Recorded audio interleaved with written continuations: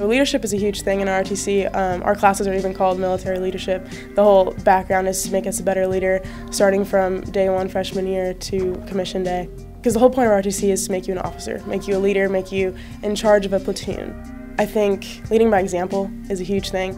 A leader that's on the front lines with you, communicating with you, talking to you like a person, not just a pawn. I try to do that with my cadets in my squad. I talk to them about their normal days, see like what's up, because then if something's wrong, you can usually tell if you know them as a person, not just a soldier.